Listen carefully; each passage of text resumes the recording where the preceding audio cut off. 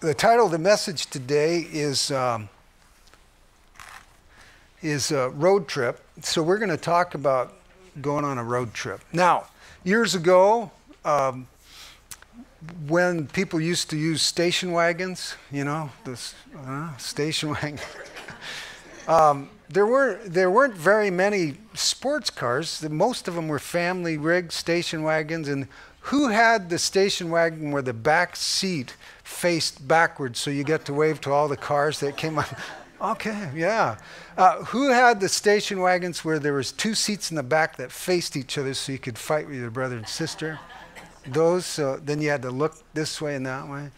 Yeah, the station wagon. So road trip for us years ago, some of us that are of the station wagon generation, there were certain things you did on the road trip. Most of our trips were to see relatives. It wasn't Disneyland, and it was see relatives, and that was it. Yay, we get to go and see our cousins. And some of you had relatives that owned farms, and so going to the farm, and you get to take off your shoes and go through the manure and the farms, and you get to go into the feed bin, and when they pulled the cord to feed the cow, that would go down and you get sucked down. Anybody be a part of that thing? Yeah, there's some of you doing that. So we're going to talk about getting ready to go on a trip, and I've got some things here. I know it says Merry Christmas, so Merry Christmas early to you, but this was the biggest bag I could find. And so I need some help here. So Taylor, would you come and pull something out of there except for the big red thing that you saw the other night? Just pull anything out of there that you see. Okay, well, we're going to go on a road trip. And so because you have a hard time with your sister or brother, you get to wear these on your road trip. So that's part of our trip. Okay, Michaela, could you come and we'll just put that here. So we're just getting ready for a trip. You got to be ready, right? Especially if you can't stand your sibling. Okay, you never know. When you stop at the rest stop or even get to a cousin's place, you gotta have some fun and play football. Okay, Caden, come on up here and see if you can grab something out of there. Wyatt, you're next, so get ready.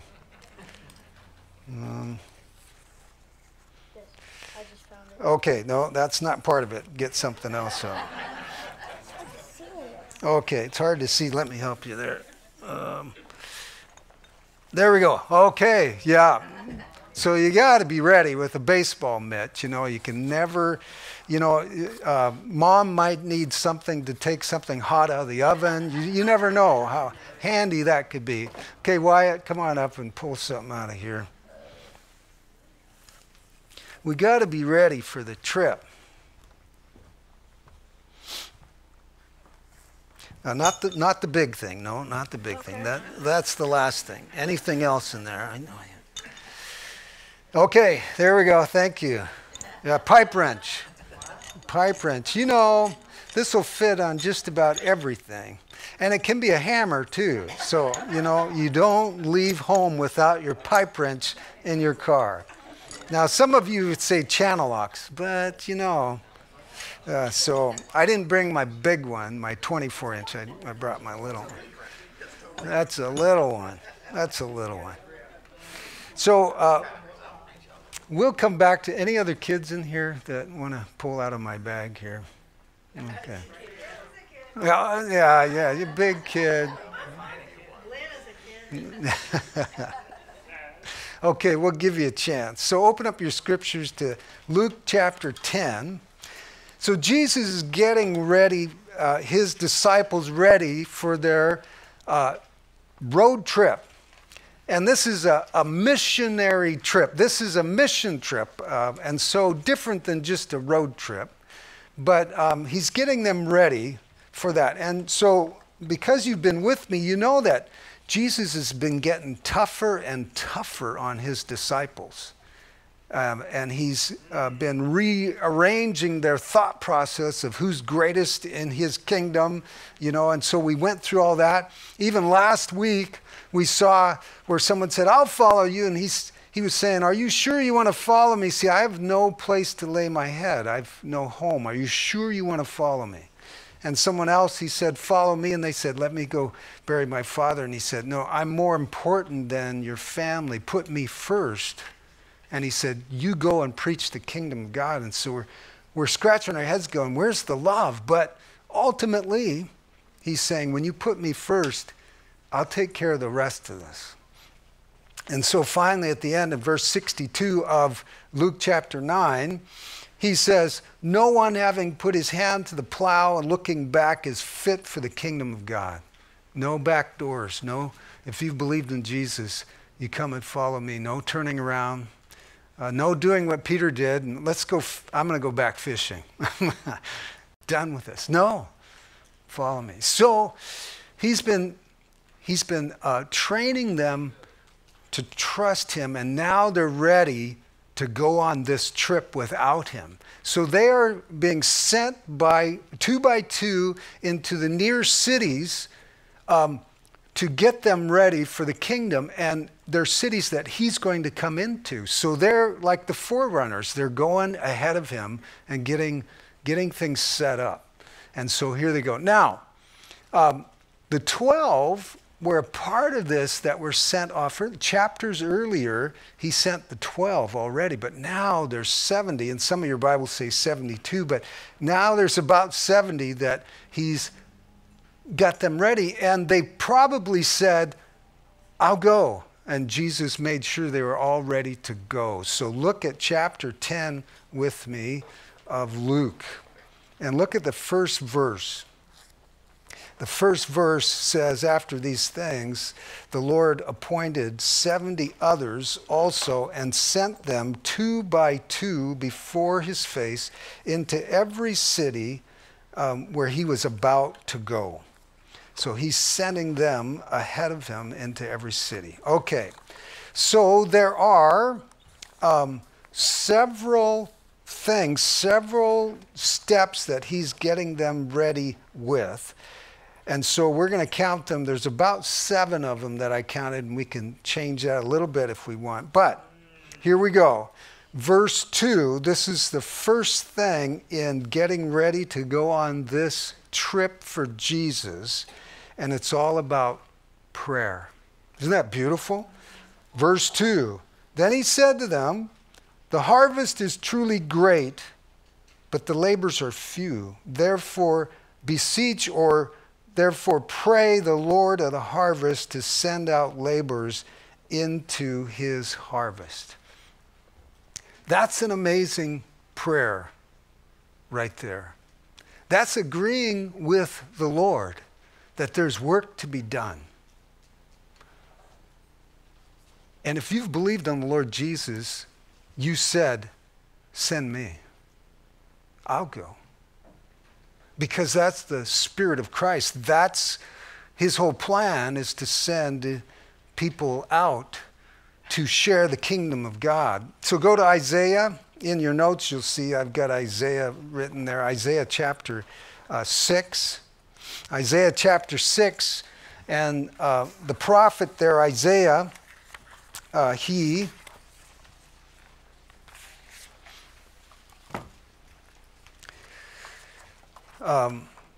has this vision about the Lord.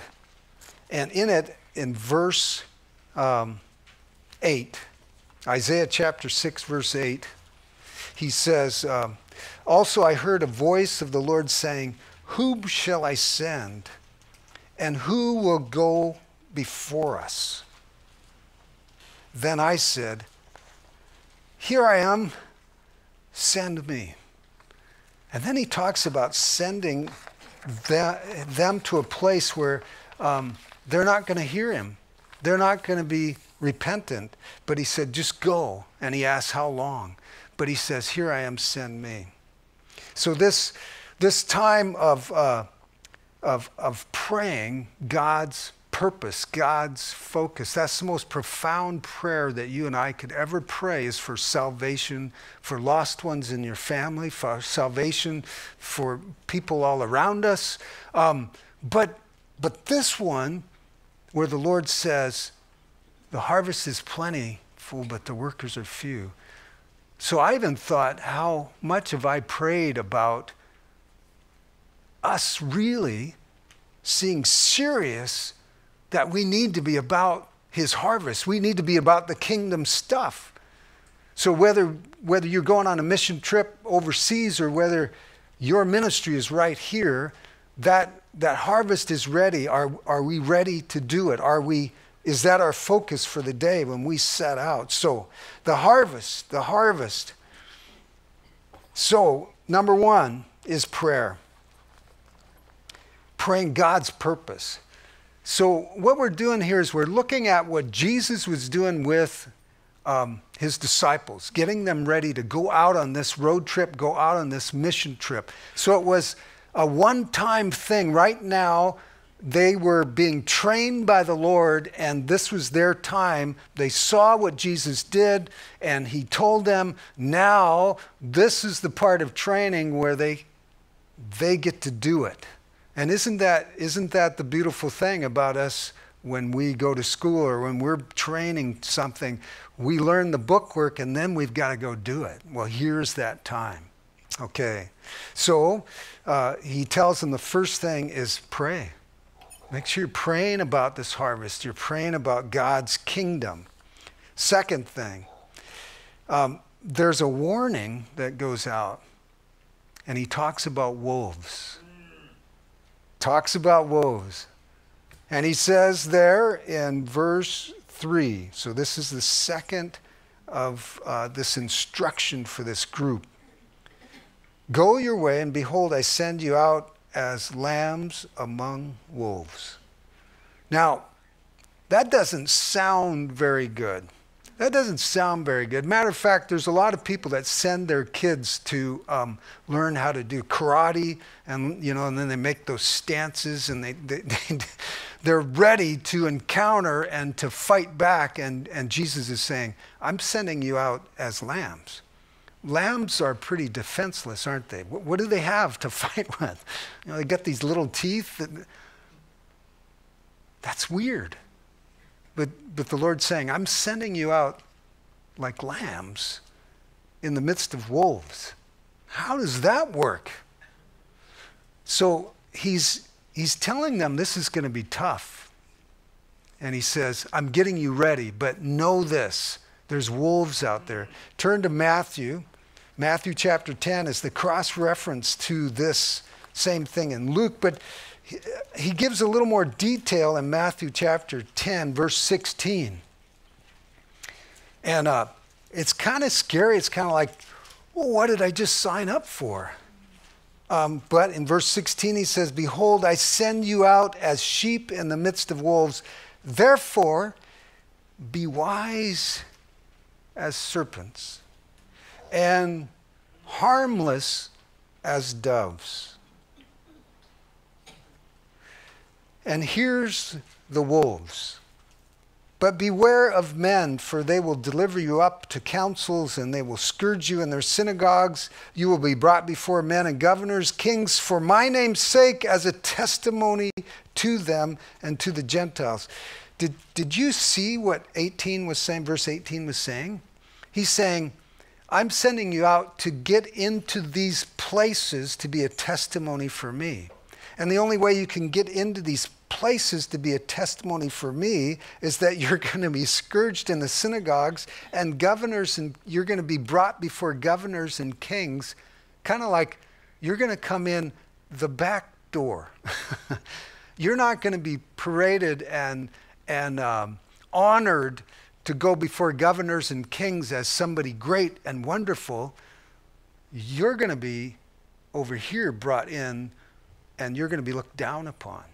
So these are the wolves that he's saying for this group of people that are being sent out. He's saying there's a warning here, and kind of like, are you ready for this? I'm telling you, it's going to come. Now, what we're doing right now is we're going, how does this apply to me right now? And that's as it should be. As we listen to the Word of God, we are always going, okay, that's what Jesus was doing with the 70 right then. And how much of this is he meaning for me right now? Is he warning me about what the future might look like? Am I tough enough to follow Jesus and say, I'm going to bless the Lord no matter what? So that's what's happening. As the Holy Spirit is helping you to digest this, as we look at what Jesus was doing with his 70 men right there, sending them out 2 by 2, he was telling them, get ready. This thing is looking pretty tough. Okay. Now, if you continue reading here, and I did, it just gets worse and worse. It talks about, well, children will rise up against their parents and cause them to be put to death. And, just like, no, this can't happen. He's telling them, maybe even here he's prophesying about the future, but he's telling them this is going to be pretty rough. And this is what the 70 signed up for. I'm going. I'm going to go on this trip for the Lord. So for you and me, it's like, where is that limit? No. You can only ask so much of me, Lord. I can only take so much. Or are you saying, Lord, send me, equip me, empower me by your Holy Spirit to do what I can't do? I'd like you to turn to Psalm 23. Because I thought, in the midst of all that, how is the Lord going to take care of me? I'm just a sheep, or I'm just a lamb. You're saying I don't have any defenses against the wolves. And I want you to see out of Psalm 23, he's going to take care of you and me. He is our defense. Psalm 23, the Lord is my shepherd. I have no need. He makes me lie down in green pastures.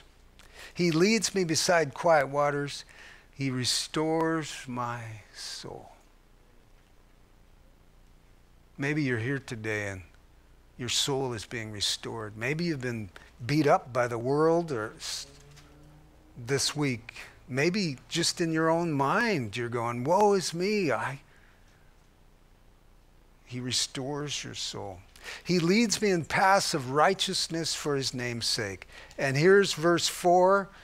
It says, though I walk through the valley of the shadow of death, or though I walk through the wolves, though I walk through sin that leads to death, though I walk through the valley of the shadow of death, I will fear no evil. I don't have to get all anxious and my shoulders get drawn up and I get worried and I get fearful. He says, I don't have to. Why? Because you are with me. Amen?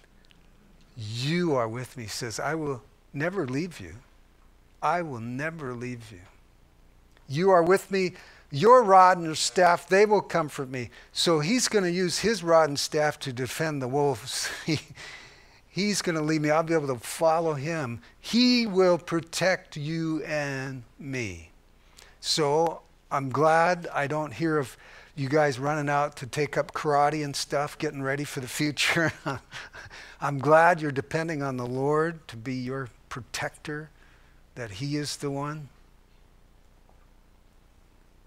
So he says, so much so, he says, you have prepared a table before me in the presence of my enemies. You've anointed my head with oil, my cup overflows. Surely goodness and mercy will follow me all the days of my life, and I will dwell in the house of the Lord forever. Wow, what a place of peace, right? No worries. No worries. He's with you. He's going to defend you. Everything that happens, he knows everything. And he's with you, and he's going to help you through whatever it is. And I'm looking out here seeing that many of you are going, he's been there. He's been there. And so I'd like to have you just raise your hand if you can go, he's been with me. I know he's with me. He's been my help all along the way. Amen. That is. And he'll show himself faithful to you again. So he warned his disciples back in Luke chapter 10. So the first one is make sure you pray. Pray about the harvest.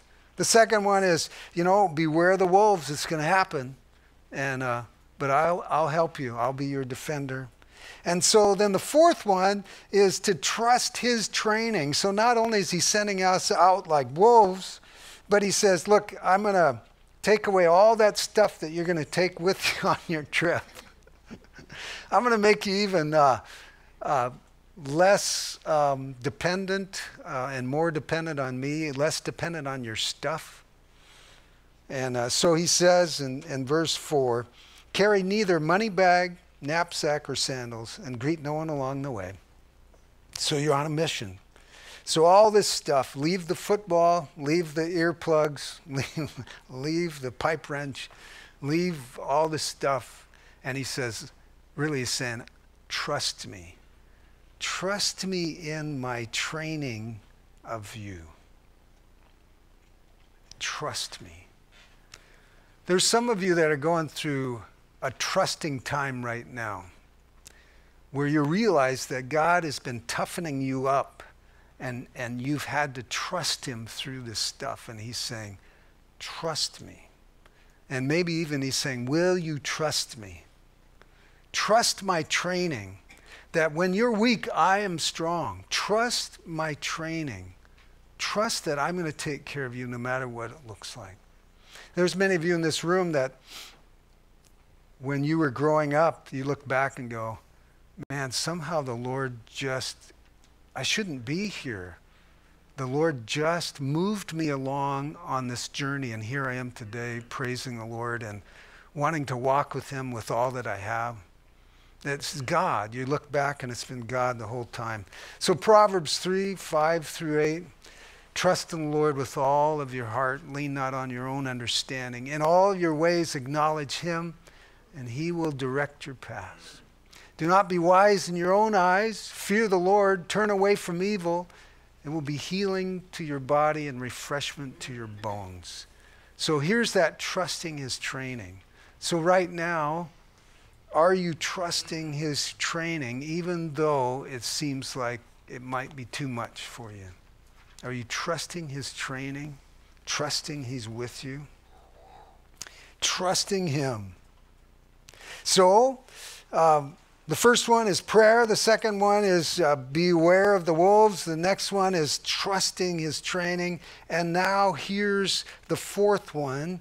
And this one talks about hospitality. Hospitality etiquette, I called it. And so here's what they're telling him. When they go into a city, they're to look for a house of peace. And so look for that hospitable place to stay when you go into that city to do my work. To do my work for the kingdom, here's the proper etiquette. Here's what happens. It says, verse 5, whatever house you enter, first say peace to this house. And if a son of peace is there, your peace will rest on it. If not, it will return to you. Verse 7, remain in that same house, eating and drinking. So we're back in Luke chapter 10. Verse 7, remain in that same house, eating or drinking such things as they give you, for a laborer is worthy of his wages. Do not go from house to house.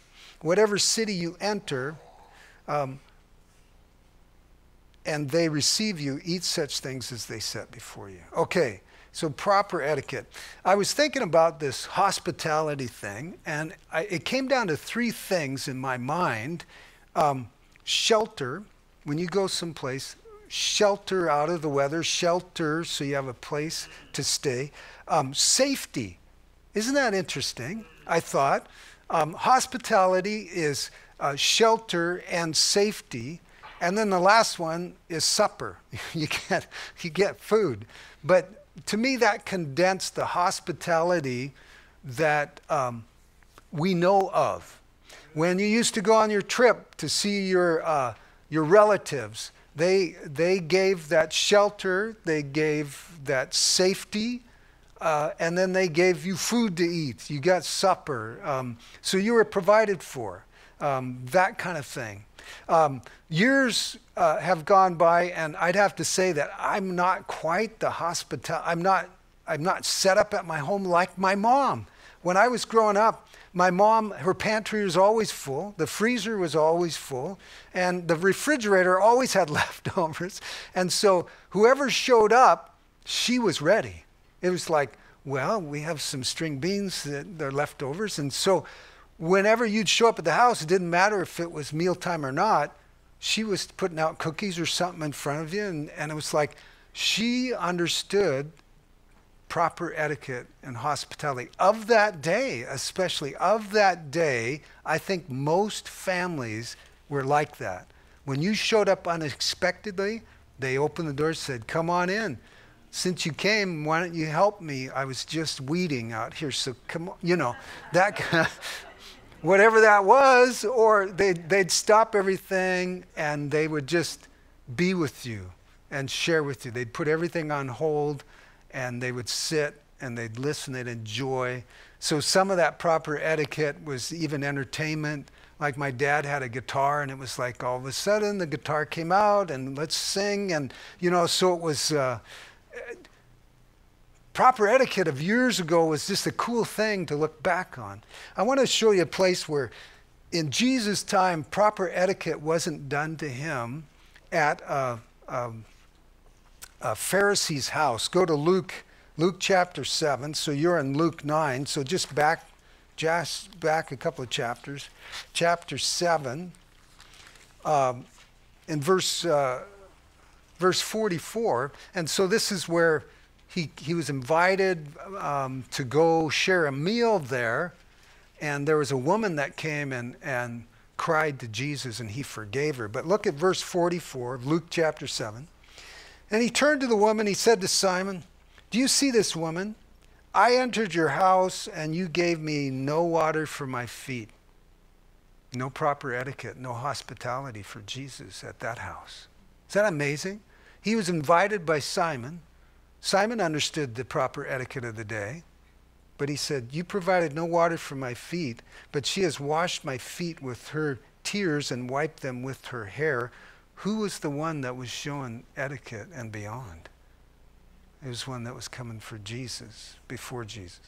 And he said, you gave me no kiss. So that was the culture of the day. You gave me no kiss, but this woman has not ceased to kiss my feet since the time I came in. Judas used this hospitality to betray our Lord, didn't he? With a kiss, he said, this will identify who Jesus is. But Jesus didn't get the washing of his feet. He didn't get the kiss. And he said then, you did not anoint my head with oil, but this woman who has anointed my feet with fragrant oil. Therefore I say to you, her sins, which are many, are forgiven, for she loved much. But to whom little is forgiven, the same loves little. Isn't it amazing? You've heard it said, the scripture does say this, that be careful, you may entertain angels. So hospitality is being kind to strangers is another way to say it. But hospitality is part of God's plan. So he said back in Luke chapter 9, getting his people ready for this trip, his disciples ready for this trip, he said, look for this place of hospitality and stay there and allow them to give to the kingdom in that way. Okay? And then here's something that is really cool, I think, is that he says, here's, in my way of saying, here's a gift to give back to them. And it's a gift from me through you to them. And look at verse 9. And he says, and heal the sick there and say to them, the kingdom of God has come near you. They were given the power to heal the sick in that house, in that place. That was showing thanks for hospitality, but that was in giving with the kingdom. And so the words that they were to say is the kingdom has come near you today, the kingdom. So they're on this trip, and everywhere they go, this is their gift that they get to give back to those around. They get to heal the sick, and then they proclaim the kingdom of God has come near you today. This is kind of interesting. I didn't bring it with me. I was going to, but a few weeks ago, some of you were here, and there was a native brother that came and did a song for us. You remember that?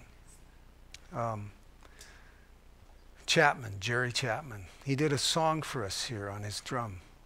But before he started it, he turned and he said, "Wait, come over here." And he took out this chain or this necklace that was made, and he gave it to me, and that was his offering back as a visitor. So he gave me two gifts. He gave me a song, and then he gave me something that his wife had made by hand. You and I have gifts to give one another. Some of you have this down. When you go to somebody's place, you bring a little flower or something. It's like, wow, where did they learn that? That's kind of cool. Well, he had that. So this gift that they were given was the Holy Spirit power. It was, at this time, it was given for them right there that they could heal the sick. It was the power of God given to them. So in the scripture, it tells us that we have different gifts that we've been given, gifts of the Holy Spirit for the common good of those around us, for the building up of God's kingdom. So if you've believed on the Lord Jesus, you have a gift. And really what it is that you're an open vessel for the Holy Spirit to use. He may use you in different ways, in different gifts, but there may be a special one that he's given you to use. So I'd like you to go to 1 Corinthians chapter 12.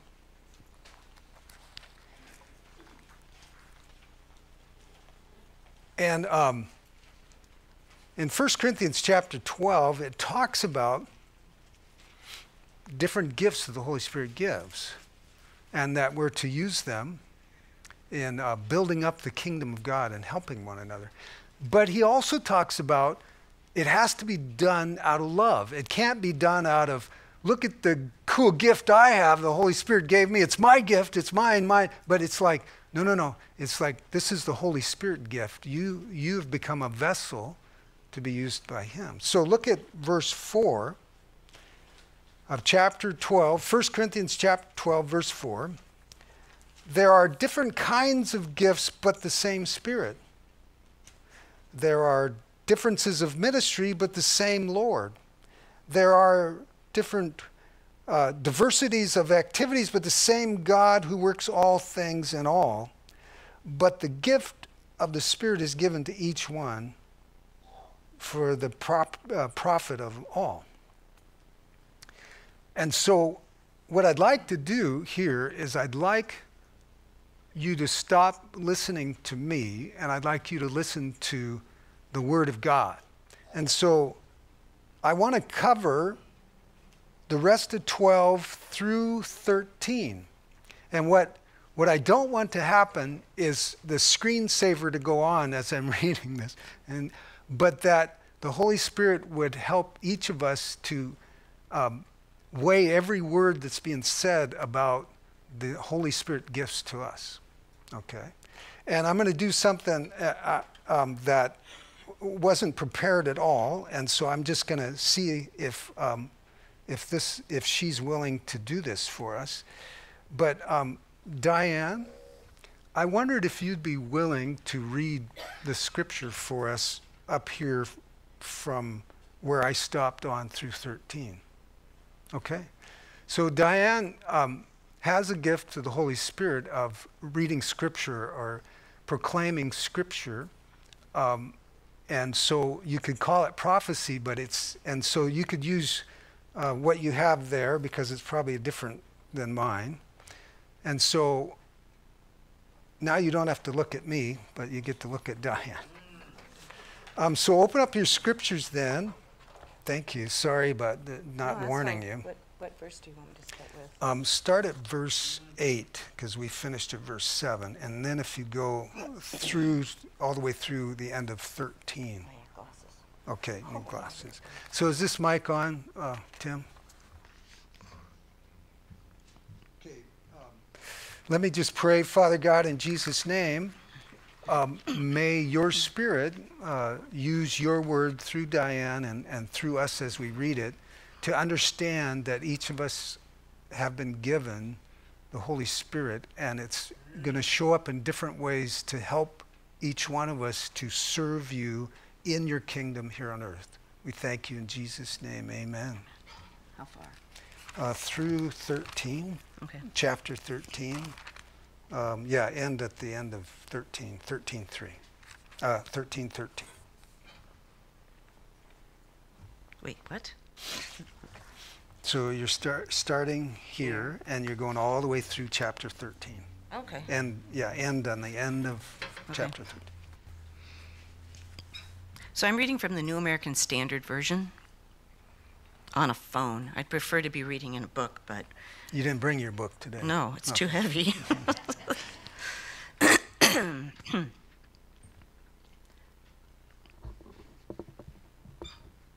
I need to adjust this a little bit, or I'll walk my head on that thing. Tell me again the verse I'm starting with. Sorry, guys. Verse 8. 8. I caught her off guard, so it's all my fault. That's okay. I'm good. For one is given. Yes. Okay.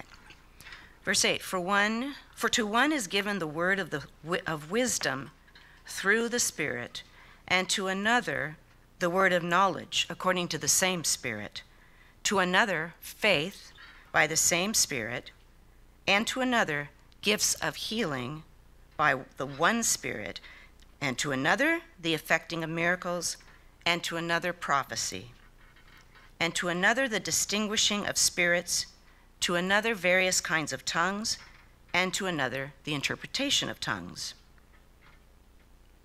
But one and the same Spirit works all these things, distributing to each one individually just as he wills. For even as the body is one and yet has many members, and all the members of the body, though they are many, are one body, so also is Christ. For by one Spirit we were all baptized into one body, whether Jews or Greeks, whether slaves or free, and we were all made to drink of one Spirit. For the body is not one member, but many. If the foot says, because I am not a hand, I am not a part of the body, it is not for this reason any the less a part of the body. And if the ear says, because I am not an eye, I am not a part of the body, it is not for this reason any the less a part of the body. If the whole body were an eye, where would the hearing be? If the whole were hearing, where would the sense of smell be? But now God has placed the members, each one of them, in the body, just as he desired. If they were all one member, where would the body be?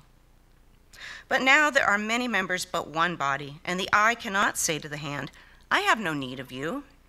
Or again, the head to the feet, I have no need of you. On the contrary, it is much truer that the members of the body, which seem to be weaker, are necessary. And those members of the body which we deem less honorable, on these we bestow more abundant honor. And our less presentable members become much more presentable, whereas our more presentable members have no need of it. But God has so composed the body, giving more abundant honor to that member which lacked, so that there may be no division in the body, but that the members may have the same care for one another. And if one member suffers, all the members suffer with it. If one member is honored, all the members rejoice with it. Now you are Christ's body, and individually members of it. And God has appointed in the church, first apostles, second prophets, third teachers, then miracles, then gifts of healing, helps, administrations, various kinds of tongues. All are not apostles, are they? All are not prophets, are they? All are not teachers, are they? All are not workers of miracles, are they? All do not have gifts of healings, do they? All do not speak with tongues, do they? All do not interpret, do they? But earnestly desire the greater gifts, and I show you a still more excellent way.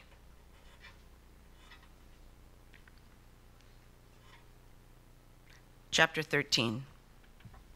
Oh yeah, this is a good one. Uh-oh. If I speak with the tongues of men and of angels, but do not have love, I have become a noisy gong or a clanging cymbal. If I have the gift of prophecy and know all mysteries and all knowledge, and if I have all faith so as to remove mountains, but do not have love, I am nothing. And if I give all my possessions to feed the poor, and if I surrender my body to be burned, but do not have love, it profits me nothing. Love is patient, love is kind and is not jealous. Love does not brag and is not arrogant, does not act unbecomingly. It does not seek its own, is not provoked, does not take into account a wrong suffered, does not rejoice in unrighteousness, but rejoices with the truth. Bears all things, believes all things, hopes all things, endures all things. Love never fails. But if there are gifts of prophecy, they will be done away with. If there are tongues, they will cease. If there is knowledge, it will be done away. For we know in part and we prophesy in part, but when the perfect comes, the partial will be done away. When I was a child, I used to speak like a child, think like a child, reason like a child. When I became a man, I did away with childish things. For now we see in a mirror dimly, but then face to face. Now I know in part, but then I will know fully, just as I also have been fully known. But now faith, hope, love, abide these three. But the greatest of these is love. Thank you. Thank you, Diane.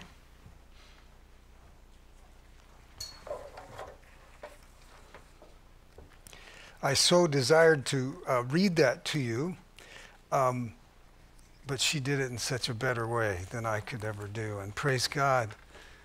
Each of us have something to offer, has to be done in love. Kind of like it doesn't count, no matter how severe it is. And this is the power of the Holy Spirit of God. So when we're looking at the disciples, and they were given this one gift at this time of healing, the superpower of God came through them, and they were able to heal, and then they proclaimed, the kingdom of God has come near you. Each one of us, wherever we're going, wherever we're stepping, the kingdom of God is with you. If you've believed on the Lord Jesus as your Savior, if you've believed that He is the Son of God, the Son of Man, who came and died on the cross for our sins, and that through believing that He has done that, that you have a right relationship with the Creator of all things, with God Himself, with Jesus, that He then gives you the power to overcome. The resurrection power to have new life. As Jesus came back to life, you will come back to life. You have eternal life. But here and now, you are stepping into that life too. You have a new life to live. Your focus now is on Jesus Christ and His kingdom. Wherever you walk, wherever you go, whatever group you're in, you have something to offer. It's the Holy Spirit. And back in 1 Corinthians, I want to show you something here that just caught me. 1 Corinthians 12,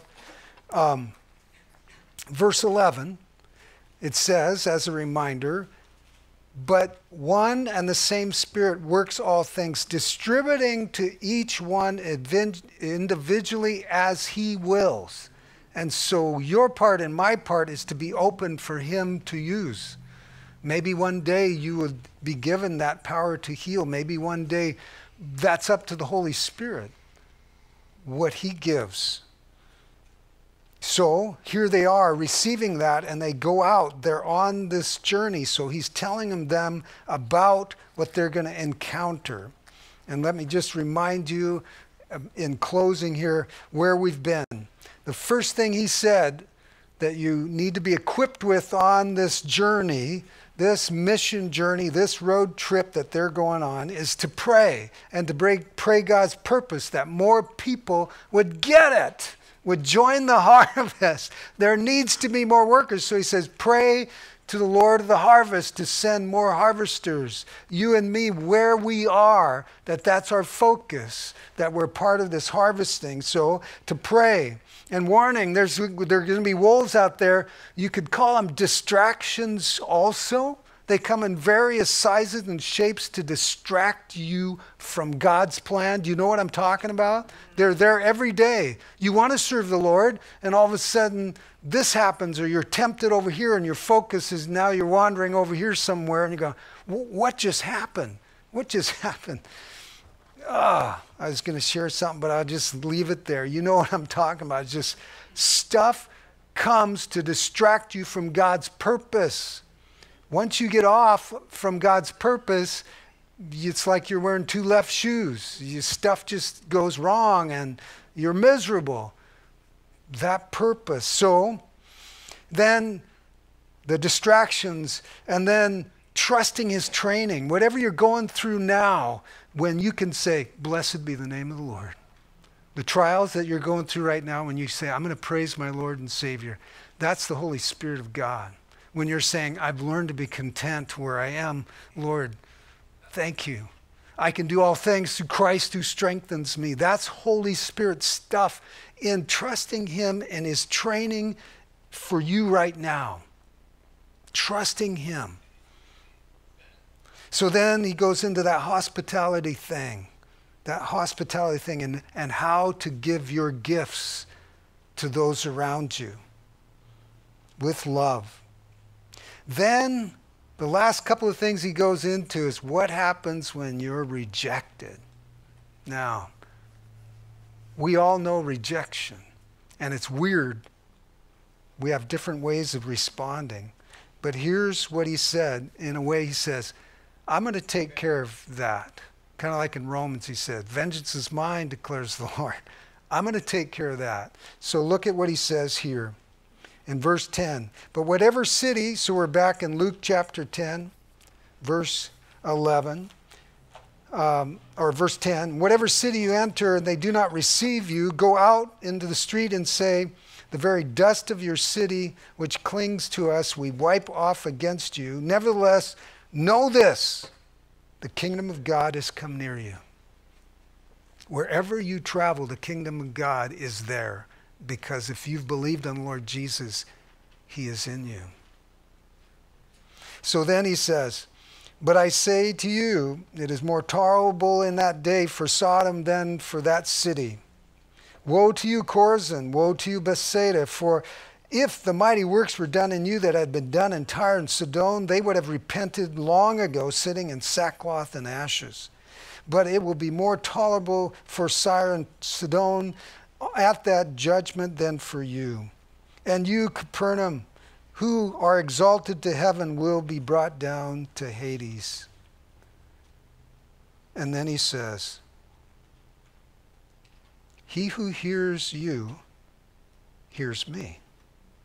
He who rejects you rejects me. And he who rejects me rejects him who sent me.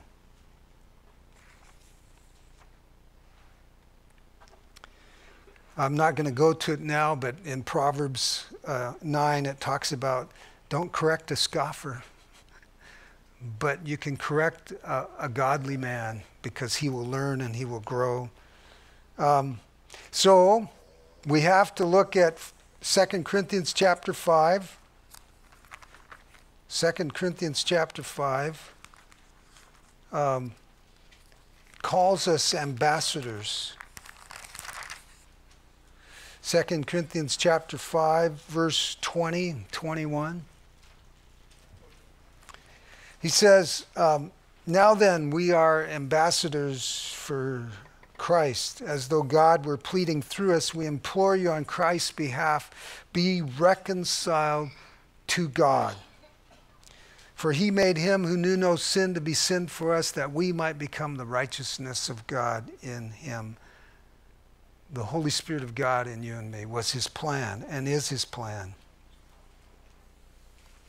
And of course, in Matthew chapter 28, Jesus' final sending words to his disciples, 19 and 20. Go therefore and make disciples of all nations, baptizing them in the name of the Father, Son, and the Holy Spirit, teaching them to observe all that I commanded you, for I will be with you, or I am with you, even to the end of the age.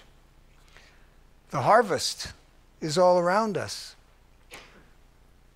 Whether we take off on a road trip and we're focused at time, maybe on a mission trip, and we're focused on sharing Christ wherever we go, or in our daily lives, wherever we are, there's this focus and there's this time for you and me. So it's really not so much what we take on the trip, it's who you're taking, who is with you. Is the King of Kings and Lord of Lords. So I was just thinking about a couple of things left in my bag on the trip. Duct tape for your sister.